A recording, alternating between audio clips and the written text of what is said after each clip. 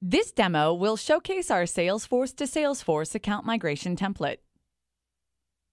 The migration pattern is the act of moving a large set of data from one system to the other at a point in time. Migrations are critical in any organization that has data operations and most commonly occur during mergers and acquisitions, implementation of new software, migration to a cloud-based environment, and many more. In this video, I will show you an example of an organization A that needs to migrate some of its accounts to a new Salesforce instance at an organization B. We will also specify a filtering criteria. In this case, an account will be filtered depending on the number of employees and the industry. Right now, let's go ahead and see how it works inside of Salesforce. Here you can see that we have two different Salesforce accounts. And here are the accounts that meet the criteria of being in education and government industry, some of which have more than 5,000 employees. Now, let's start the migration process. This template is triggered by an HTTP call, so it can be used manually or programmatically.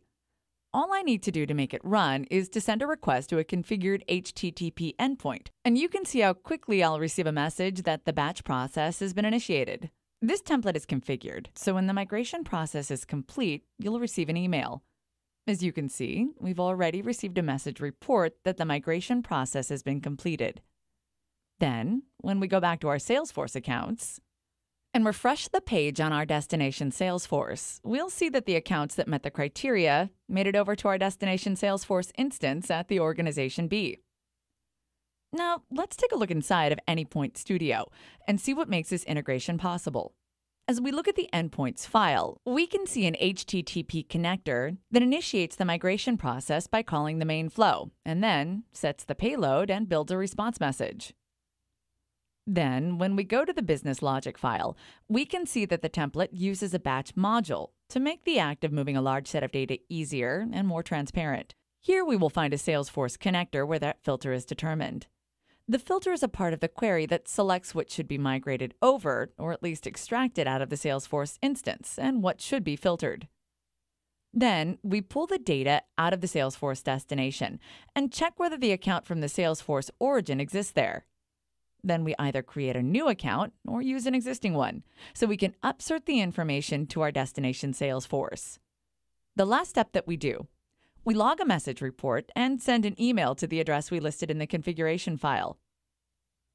Now that we know what stands behind this integration, everything that we have to do to make it work is to list our Salesforce credentials in the properties file and run the application. Today, we've shown you our Salesforce to Salesforce account migration template and migrated accounts from one organization to another. To find out more about the template, follow the View Documentation link on the template's detail page. Give the template a try, and if you have any questions or feedback, please send it to info@mulesoft.com. Thank you.